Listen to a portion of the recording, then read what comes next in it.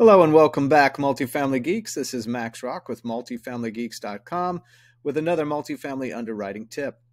Make sure to like this video and subscribe to our channel. It's always greatly appreciated.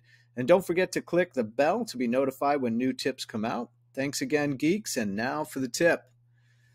So if you're taking a rent roll like this, and this is a 380 unit property, if I scroll down to the bottom, you're going to see this thing keep going. This is a rent roll with over 1,500, in fact, 1,600 rows. If you're trying to process this by hand, you are not doing the right thing. Let me show you why. Highlight the rent roll, all of it. Copy.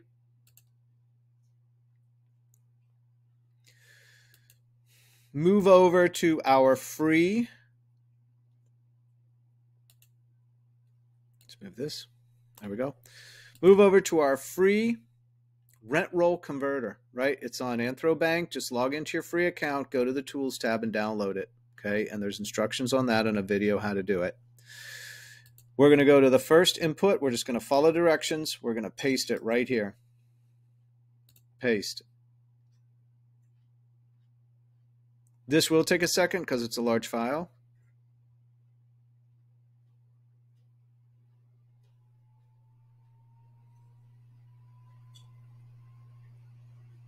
And there we go. We're now set up to process this thing, right? You're going to see it start to make some moves. It's working even as I'm talking. Did you see it move over the hidden columns? They moved over to the right, and everything's now set up, ready to roll. I'm going to show you the next step in a next tip video.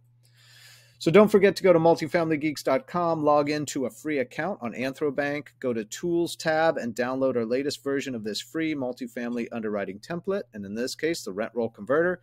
Thanks for listening, and keep living, love, grow, freedom.